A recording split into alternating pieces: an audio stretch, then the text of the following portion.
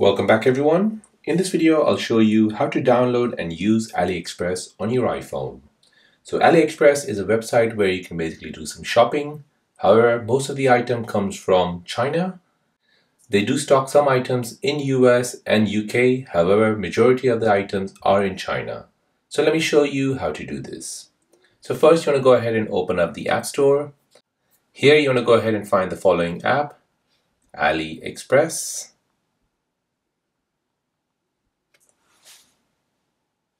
Now this is the app which you're looking for, AliExpress shopping app. So this app is very similar to Temu or Wish.com, and this app will basically allow you to buy items from China in very cheap prices. So go ahead and open the app once you've downloaded it. Go ahead and set up your account.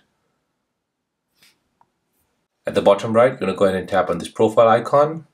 Now once you're here, go ahead and tap on sign in. Use your Google account or your Apple account and sign in to AliExpress. Now once you're signed in, you can go ahead and do the search, and you can search whatever you like. There are many items which you can buy from AliExpress, which is much cheaper from Amazon or eBay. So give it a go.